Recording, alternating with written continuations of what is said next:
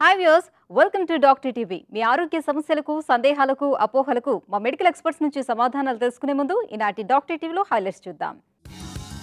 Premature babies పుట్టడానికి కారణాలేంటి? Thyroid ఎన్ని రకాలు, రావడానికి గల కారణాలేంటి? బ్రెయిన్ క్యావలోమాకి చికిత్స ఎలా ఉంటుంది? నీ రీప్లేస్మెంట్ సర్జరీకి ఆల్టర్నేట్ ట్రీట్మెంట్ ఉందా? ఈనాటి డాక్టర్ టీవీలో మొదటి ప్రశ్న ఏంటో చూద్దాం. Dear doctor TV, premature babies పుట్టడానికి కారణాలు ఏమై ఉంటాయో తెలియజేస్తారని అడుగుతున్నారు. ఈ ప్రశ్నకి గైనకాలజిస్ట్ డాక్టర్ శాంతికుమారి గారు సమాధానం అందిస్తారు. యాక్చువల్లీ అమ్మ, మనం స్టాటిస్టిక్స్ తీసుకుంటే ఈ మధ్యకాలంలో వరల్డ్ ఓవర్లో ప్రిమెచ్యూరిటీ, ప్రీటర్మ్ డెలివరీస్ ఇన్సిడెన్స్ పెరుగుతుంది. ప్రీటర్మ్ పిఆర్ఓఎం అంటే ఉమ్మనీరు బయటికి రావడం వల్ల ప్రిమెచ్యూర్ డెలివరీస్ చేసే ఛాన్సెస్ పెరుగుతున్నాయి. ఎందుకు ఈ ప్రిమెచ్యూరిటీ వల్ల డెలివరీస్ పెరుగుతున్నాయంటే చాలా కారణాలు ఉన్నాయి. ఈ మధ్యలో మనం చాలా మటుకు లేట్ ప్రెగ్నెన్సీస్, ఇన్ఫర్టిలిటీ ట్రీట్మెంట్ అంటే ఐవీఎఫ్ ద్వారా ప్రెగ్నెన్సీస్, ఇలాంటి ప్రెగ్నెన్సీస్లో ఛాన్స్ ఆఫ్ ప్రిమెచ్యూరిటీ చాలా హై ఉంటుంది.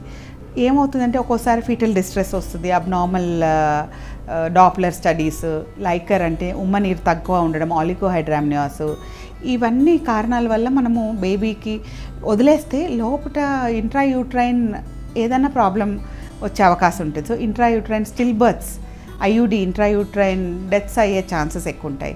సో ఈ మధ్యలో మానిటరింగ్ మనకు బాగుంది కాబట్టి, అంటే ఫర్ ఎగ్జాంపుల్ ఈ ఎన్ఎస్టీ అనే టెస్ట్, అల్ట్రాసౌండ్ డాప్లర్ స్టడీస్, దాంట్లో ఏమంటే మనం ఫీటల్ డిస్ట్రెస్ని మనం డిటెక్ట్ చేయగలుగుతున్నాం.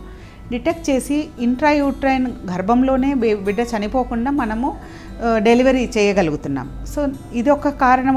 ఒక విధంగా చూస్తే we are saving babies from intrauterine death. But at the same time ఏమవుతుంది, these babies are premature babies. But మనం ఏంటంటే ఇప్పుడు కొంచెము వీఆర్ స్టిల్ లక్కీ, మనకు ఇప్పుడు బెట్నసాల్ అనే ఇంజెక్షన్స్ ఉంది.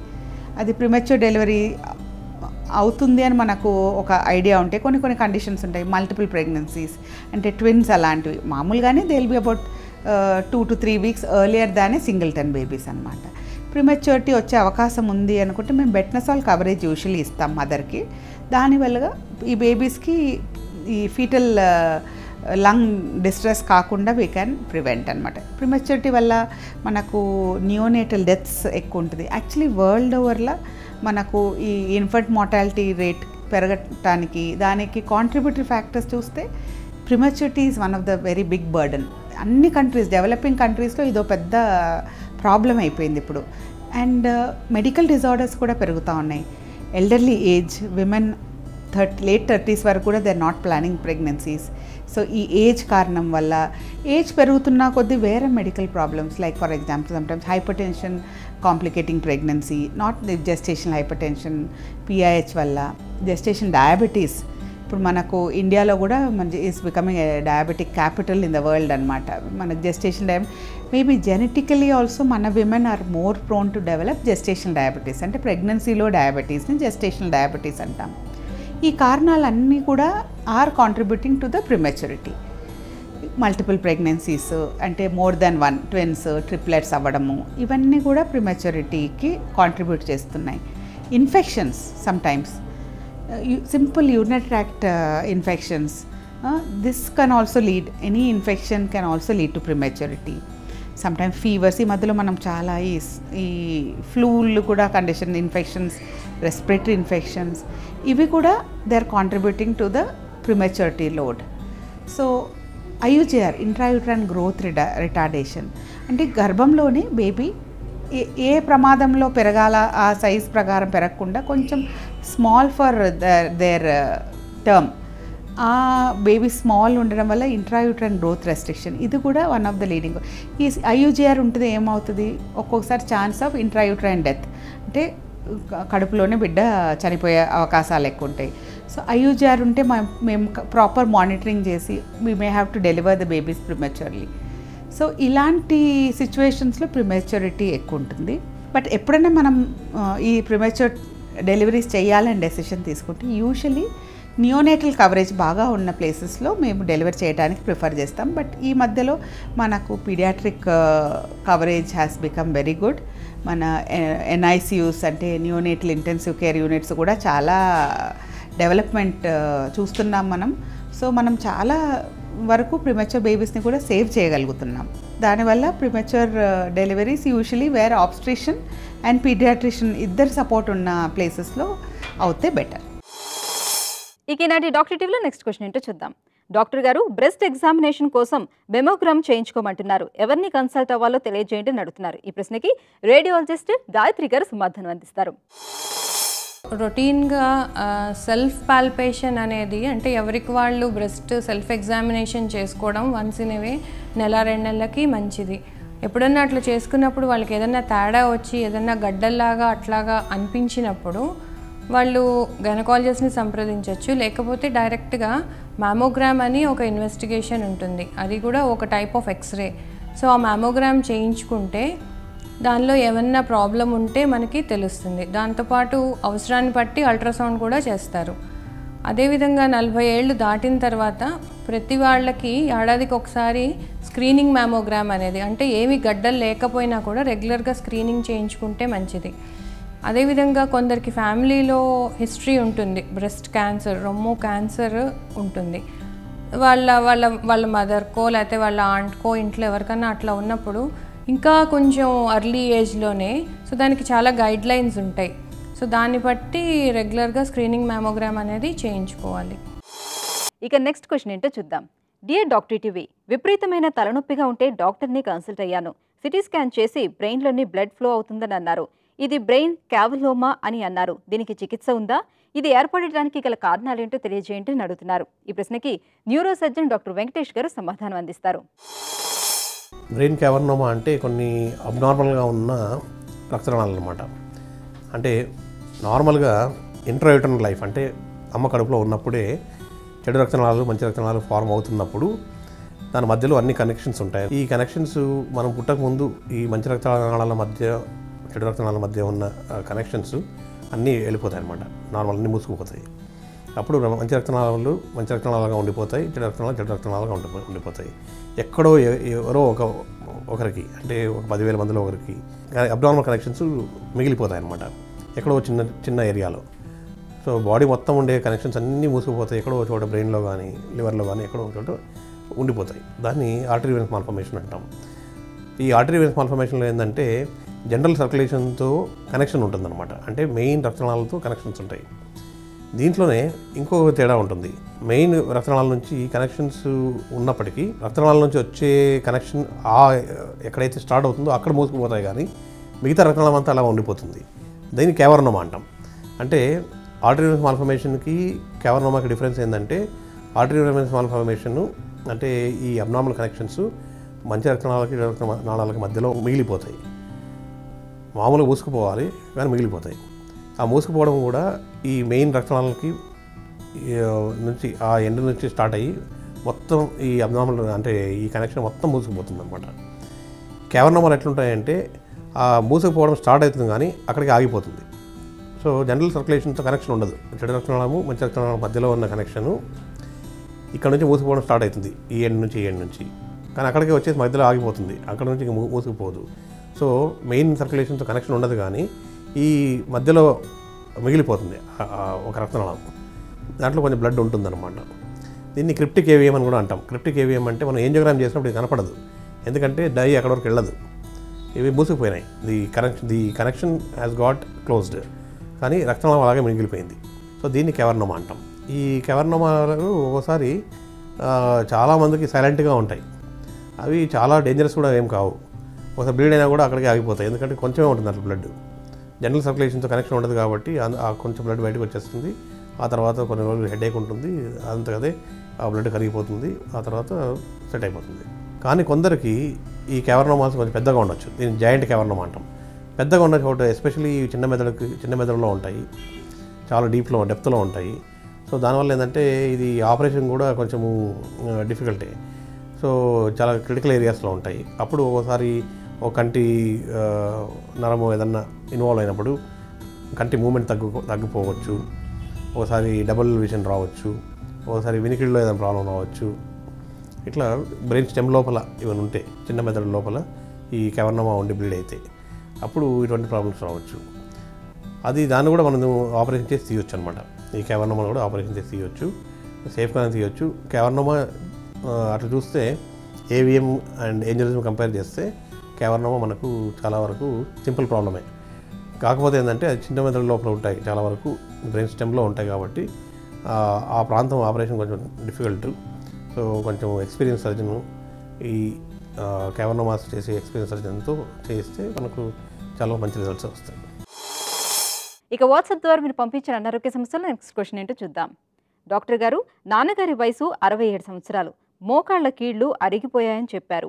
Knee replacement surgery చేయాలంటున్నారు. ఈ వయసులో నీ రీప్లేస్మెంట్ సర్జరీ చేయించుకోవచ్చా? వేరే ఆల్టర్నేట్ ట్రీట్మెంట్ ఉందా? తెలియజేయండి అని అడుగుతున్నారు. ఈ ప్రశ్నకి orthopaedic surgeon doctor Ajay Kumar గారు సమాధానం అందిస్తారు. మామూలుగా అండి, మోకాళ్ళు అనేది అరుగుదల ఎవరికైనా వచ్చేదే. మనందరం కూడా ఎలా పెద్దవాళ్ళం అవుతాం, ముసలివాళ్ళం అవుతాం, మన స్కిన్ ముడతలు పడుతుంది, జుట్టు రాలిపోతుంది, ఇవన్నీ బయట కనిపించే విధంగానే లోపల కూడా మోకాల్లో కూడా వయసు పెరిగిన తర్వాత మార్పులు వస్తాయండి. దాన్ని మనందరం కూడా అరిగిపోయిందని కామన్గా అనుకునే మాట అన్నమాట. వయసు ఎలా పెరుగుతుందో ఇది కూడా అలాగే జరుగుతుంది అన్నమాట. మనం చిన్నతనంలో చేసిన కొన్ని ఫిజికల్ ఎక్సర్సైజులు కానివ్వండి, లేదంటే మన ప్రొఫెషనల్ లైఫ్ వల్ల కానివ్వండి, కొంతమందికి కొద్దిగా ఎర్లీగా వస్తుంది, కొంతమంది కొద్దిగా లేట్గా వస్తుంది. దీంతోపాటు వీళ్ళకి ఏదైనా కీళ్ళకి సంబంధించిన వ్యాధులు ఏమైనా ఉన్నా, వేరే ఏదైనా పొందేమన్నా ఫ్రాక్చర్ లాంటివి ఏమైనా అయినా వాళ్ళకి ఇంకా తొందరగా ఈ అరుగుదల అనేది వస్తుందండి. 2 అరుగుదల వచ్చిన తర్వాత మనం 4 గ్రేడ్స్లో దీన్ని గ్రేడ్ చేసుకుంటాము. ఉన్న పేషెంట్ యొక్క గ్రేడ్ ఆఫ్ అరుగుదలను బట్టి మనం దానికి వైద్యం చేస్తామండి. యూజువల్గా 2nd గ్రేడ్ కానీ 3rd గ్రేడ్ వరకు ఏంటంటే నీ రీప్లేస్మెంట్ అనేది 100% ఎప్పుడు కూడా చేయము. అలాంటి వాళ్ళకి ఏంటంటే ఫిజికల్ ఎక్సర్సైజుల ద్వారా, కొంత మెడికేషన్ ద్వారా, ఈ మధ్య కొద్దిగా మనం స్టెమ్ సెల్ థెరపీ అని కానివ్వండి, లేకపోతే పిఆర్పి ఇంజెక్షన్స్ కానివ్వండి, ఇలాంటివి చేయటం వల్ల కార్టిలేజ్ అయితే రీగ్రో అవుతుందని నేను చెప్పను, కానీ పెయిన్ వరకు అయితే మాత్రం 100% రిలీవ్ ఇవ్వడానికి ఆస్కారం ఉంటుందండి. అదే ముదిరిపోయిన అరుగుదల ఎప్పుడైతే 4th గ్రేడ్లోకి వస్తారో వాళ్ళకి మనం ఏ రకమైన వైద్యం చేసినా కూడా వాళ్ళు సాటిస్ఫాక్షన్తో ఉండరు. ఎప్పుడైతే మనకు నైట్ డిస్టర్బెన్స్లు వస్తున్నాయో, మనం పడుకోలేకపోతున్నాం నొప్పి వల్ల, లేదా మనం లేచి మిడిల్ ఆఫ్ ద నైట్ ఆ వయసులో లేచి టాయిలెట్కి ఏదైనా వెళ్ళాల్సిన పరిస్థితి వస్తే లేచి వెళ్ళలేని పరిస్థితిలో ఉన్నాం, తీవ్రమైన నొప్పి కలుగుతుంది మనకి, అప్పుడు ఇంకా వెయిట్ చేసినా కూడా మనకు పెద్దగా ఉపయోగం ఏం కనిపించదండి. ఇలాంటి వాళ్ళందరికీ కూడా మనం యూజువల్గా జాయింట్ రీప్లేస్మెంటే చెప్తామండి. జాయింట్ రీప్లేస్మెంట్ అనేది గత 30 సంవత్సరాల్లో చాలా గొప్పగా ఇవాల్వ్ అయిందండి. ఇప్పుడు చాలా మంచి జాయింట్ రీప్లేస్మెంట్ పరికరాలు వచ్చినాయి మనకి. కంప్యూటర్ నావిగేషన్ ద్వారా చేయటం వల్ల ఇంకా ప్రిసైజ్గా కూడా చేయగలుగుతున్నాం అనమాట. ఈ జాయింట్ రీప్లేస్మెంట్లో అందరూ అనుకునేది ఏంటంటే అసలు లేచి నడవగలనా, అసలు మంచానే పడిపోతానా, ఎప్పుడు నడవగలను, ఇవన్నీ ఉంటాయండి. ఇప్పుడు వచ్చిన టెక్నాలజీ ద్వారా చేయటం వల్ల ఏంటంటే పేషెంట్ నెక్స్ట్ రోజే లేచి నడవగలుగుతున్నారు కంఫర్టబుల్గా. బట్ ఒకటేంటంటే జాయింట్ అనేది మనల్ని మోసే ప్రదేశం కాబట్టి మనం ఎంత బాగా సర్జరీ చేసినా కానీ పేషెంట్కి అనే వాళ్ళకి ఒక 15-20 డేస్ వరకు చిన్న ఇబ్బందులు అయితే ఉంటాయండి. ఎందుకంటే ఆ జాయింట్ని మనం కంటిన్యూగా కదుపుతూనే ఉంటాం కాబట్టి, ఆ కుట్లు అనేవి మనం ఏదైతే అక్కడ వేస్తామో అవి కదులుతూనే ఉంటాయి కాబట్టి ఆ కుట్లు వలన వచ్చే నొప్పి అనేది కొంతవరకు 15-20 డేస్ వరకు ఉంటుంది. కానీ ఆ నొప్పి ఆపరేషన్ ముందున్నంత ఇబ్బందిగా ముందు పోల్చుకుంటే కనుక చాలా చిన్నగా ఉంటుందండి. రెండోది, ఈ 20 డేస్ 1 మంత్ మనం ఫిజికల్ ఎక్సర్సైజ్ ద్వారా ఆ మజిల్ స్ట్రెంగ్త్ చేసుకుని జాయింట్ మోషన్ పూర్తిగా తెచ్చుకోగలిగితే కనుక నెక్స్ట్ రెస్ట్ ఆఫ్ లైఫ్ అంతా కూడా మనం హ్యాపీగా తిరగలుగుతామండి. చాలామంది వాళ్ళ జాయింట్లు చేయించుకుని హ్యాపీగా తిరిగే వాళ్ళు ఎన్నో వేల మంది ఉన్నారు. అందరికీ ఉన్న అపోహ ఏంటంటే ఆ ఫిజియోథెరపీ చేయించుకుంటే భయంకరమైన నొప్పి ఉంటుందేమో. అది ఇప్పుడు మనం చేసే విధానాల వల్ల ఫిజియోథెరపీలో కూడా అంత భరించలేని నొప్పి అంటూ ఏముండదండి. ఈ కొత్త జాయింట్కి ఆ కంట్రోల్ అన్నీ అలవాటు పట్టడానికి 4 నుంచి 6 వారాలు టైం పడుతుంది. అప్పటి వరకు చిన్న ఇబ్బందులు ఉంటాయి, కానీ అవన్నీ కూడా మీరు అధిగమించేస్తారు. ఆ తర్వాత అసలు ఏ రకమైన ఇబ్బంది కూడా ఉండదు పేషెంట్కి ఆపరేషన్ చేయించుకున్న తర్వాత. ఇక నెక్స్ట్ క్వశ్చన్ చూద్దాం. డాక్టర్ గారు, థైరాయిడ్ ఉన్న వాళ్ళు వెయిట్ గెయిన్ అవ్వడం తగ్గడం జరుగుతూ ఉంటుంది కదా, అసలు ఈ థైరాయిడ్ ఎన్ని రకాలుగా ఉంటుంది, ఎవరిలో ఎక్కువగా కనిపిస్తుంది, రావడానికి గల కారణాలు ఏంటో తెలియజేయండి అని అడుగుతున్నారు. ఈ ప్రశ్నకి జనరల్ ఫిజిషియన్ డాక్టర్ శ్రీనివాస్ గారు సమాధానం అందిస్తారు. మనకి థైరాయిడ్లో జనరల్గా 2 రకాలు ఉంటాయండి. హైపోథైరాయిడిజము, హైపర్ థైరాయిడిజం అండి. మనకి ఎస్పెషల్లీ ఎక్కువ పర్సెంట్ ఈ హైపోథైరాయిడిజం అనేది ఫీమేల్ పేషెంట్లో, ఈవెన్ మేల్ పేషెంట్లో కూడా ఉంటుందంటే మన డే టు డే ప్రాక్టీస్ కానీ క్లినికల్ రీసెర్చ్లో కానీ ఎక్కువ పర్సెంట్ ఫీమేల్ పేషెంట్లో మాత్రం హైపోథైరాయిడిజం ఉంటుందండి. ఈ హైపోథైరాయిడిజం వచ్చినప్పుడుకి మన సింపుల్ ఈజీగా నెలసరి లేడీస్కి వచ్చినప్పుడు వెయిట్ గెయిన్ రావటము, తర్వాత దాంతోపాటు నెలసరి సరిగా రావడము, కొంతమంది పేషెంట్లకి ఇన్ఫర్టిలిటీ ఉండటము, జుట్టు రాలిపోవడము, కొంచెం డిప్రెసివ్ చేంజెస్ ఉండటము, తర్వాత ఫేస్లో కళ లేకుండా ఉండటము, తర్వాత బతులో హంప్ అంటారు, మన చేతులు భుజాలు చాలా లావు అవటము, మెడ చాలా లావు కావటం, ముఖం అంతా వెడల్పుగా ఉండటము, ఫేస్లో గ్లో లేకుండా మన కళ లేదంటాం, కొంతమంది పేషెంట్లు చూసినప్పుడు కళ లేకుండా తయారవుతుంటాము. ఇలా చెప్పుకుంటా పోతే చాలా లక్షణాలు ఉంటాయండి హైపోథైరాయిడిజం. ఈ రకమైనటువంటి ఏదైనా లక్షణాలు ఉన్నప్పుడు ఈవెన్ మేల్స్ కానీ ఫీమేల్స్ కానీ వెయిట్ కానీ కాన్స్టిపేషన్, కొంతమందికి ఏంటంటే మోషన్ పోయినప్పుడు మోషన్ రాకుండా ఉండటము, జుట్టు రాలిపోవడం, ఈ లక్షణాలు మనం అన్ని లక్షణాలు పేషెంట్లకు ఉండాల్సి ఉన్నది. వీటిల్లో 1 కానీ 2 కానీ 3 లక్షణాలు ఉన్నప్పుడు మనం thyroid test చేయించుకోవాలండి. Thyroid profile T3, T4, TSH అని ఈ థైరాయిడ్ స్టిమ్యులేటింగ్ హార్మోన్ అనేది ఎక్కువ ఉండి T3, T4 అనేది బాగా తగ్గిపోయినప్పుడు మనం హైపోథైరాయిడిజం అంటారండి. ఈ సింపుల్ థైరాయిడ్ ప్రొఫైల్ టెస్ట్ ద్వారా మనం హైపోథైరాయిడిజంని డిటెక్ట్ చేయొచ్చు.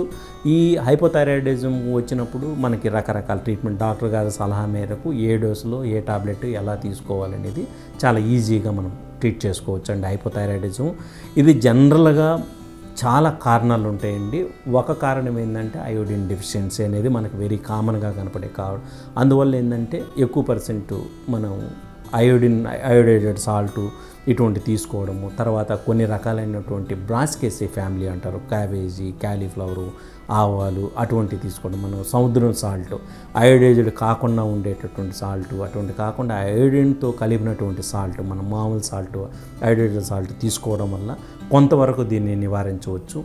దీంతో పాటుగా హైపర్ థైరాయిడిజం అండి. ఈ హైపర్ థైరాయిడిజం అనేది మనకి గొంతు దగ్గరటువంటి మనకు బటర్ఫ్లై టైప్లో గ్లాండ్స్ ఉంటాయి. వాటిల్లో చిన్న మార్పు రావడం వల్ల కానీ వాటి సైజు పెరగడం వల్ల కానీ దీంట్లో మనకి హైపర్ థైరాయిడిజం అనేది ఉంటుందండి.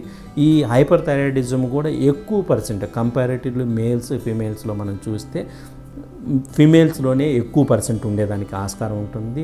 దీని లక్షణాలు ఎలా ఉంటాయంటే హైపర్ థైరాయిడిజంలో మన కొంతమందికి చిన్న చిన్న నాడ్యూల్స్, మనం థైరాయిడ్ నాడ్యూల్ అంటాం, నాడ్యూల్స్ కానీ అలా మల్టిపుల్ నాడ్యూల్స్ కానీ అటువంటివి ఉండేదానికి ఆస్కారం ఉంటుంది. దీని లక్షణాలు కనుక్కోవాలంటే మనం చాలా బాగా తిండి తీసుకుంటున్నా సరే బాగా బరువు తగ్గిపోవడము, విపరీతంగా బరువు తగ్గిపోవడము, తర్వాత గుండె దడ రావడము, చేతులన్నీ షివర్ రావడము, తర్వాత కళ్ళన్నీ ముందు పొడుచుకొని రావడము, తర్వాత వేడినటువంటి వాటిని తట్టుకోలేకపోవడము, తర్వాత మోషన్స్ కావడము, ఇట్లా మనం ఏదైతే హైపోథైరాయిడిజంలో లక్షణాలు అనుకున్నామో దానికి కరెక్ట్గా ఆపోజిషన్ లక్షణాలు దీంట్లో ఉంటాయి. దాంట్లో గుండె రేటు బాగా తక్కువ ఉంటుందండి హైపోథైరాయిడిజంలో. హైపర్ థైరాయిడిజం వచ్చే గుండె రేటు విపరీతంగా పెరగడము, ఇది పాలిపిటేషన్స్ అంటారు. ఈ పాలిపిటేషన్స్ ఇటువంటి లక్షణాలు ఉన్నప్పుడు మనం ముందు అనుకున్నట్టు సింపుల్ థైరాయిడ్ టెస్ట్ అండి. ఆ simple thyroid test, thyroid scanning, గొంతు స్కాన్ తీసుకోవడం వల్ల చాలా ఈజీగా ఐడెంటిఫై చేయొచ్చు. దీంట్లో ఆ థైరాయిడ్ స్టిమ్యులేటింగ్ హార్మోన్ అనేది బాగా తగ్గిపోయి ఉంటుందండి హైపర్ థైరాయిడిజంలో. దాంట్లో మనం ఇందాక హైపోథైరాయిడిజంలో థైరాయిడ్ స్టిమ్యులేటింగ్ హార్మోన్ అనేది చాలా ఎక్కువ పర్సెంటేజ్లో ఎక్కువ మొత్తంలో ఉంటుంది. ఈ హైపర్ థైరాయిడిజంలో TSH అనేది వాల్యూ బాగా తగ్గిపోయి T3, T4 అనేది బాగా కౌంట్ పెరుగుతుంటుందండి. అలా పెరిగినప్పుడు ఏంటంటే మనం దీంట్లో ప్రికాషనరీ ఉంటుంది. ప్రెగ్నెన్సీలో హైపర్ థైరాయిడిజం ఉన్నప్పుడు ఒక రకమైన ట్రీట్మెంట్, చిన్నపిల్లల్లో తర్వాత పెద్ద వయసులో అలా మనం కన్సల్టెంట్ ఫిజిషియన్, మంచి ఫిజిషియన్ కలవడం వల్ల ఏ వయసు వారికి ఏ ప్రాబ్లం ఉండే వాళ్ళకి ఏ రకమైన ట్రీట్మెంట్ అనేది సూటబుల్ అవుతుందనేది ఆ ట్రీట్మెంట్ ప్రకారం మనం ట్రీట్మెంట్ తీసుకోవడం వల్ల ఈజీగా మనం దీన్ని ట్రీట్ చేసుకోవచ్చండి. దానితో పాటుగా కొంతమందికి చిన్న చిన్న థైరాయిడ్ గడ్డలు, మనం నాడ్యూల్స్ అంటాం, థైరాయిడ్ నాడ్యూల్, ఆ నాడ్యూల్స్ అటువంటివి ఉన్నప్పుడు మనం సింపుల్ అల్ట్రాసౌండ్ నెక్ తీసుకోవడం వల్ల ఏ రకమైన లక్షణాలు ఉన్నాయి, అదేమన్నా క్యాన్సర్ టైప్, ఒక్కొక్కసారి క్యాన్సర్ లక్షణాలు కూడా ఉండేదానికి ఆస్కారం ఉంటుంది. మనం సింపుల్గా స్కాన్ తీసుకున్న తర్వాత ఏదైనా చిన్న డౌట్ వచ్చినప్పుడు దాన్ని బయాప్సీ లేదనుకుంటే ఫైన్ నీడిల్ ఆస్పిరేషన్ అంటే FNAC అంటాం.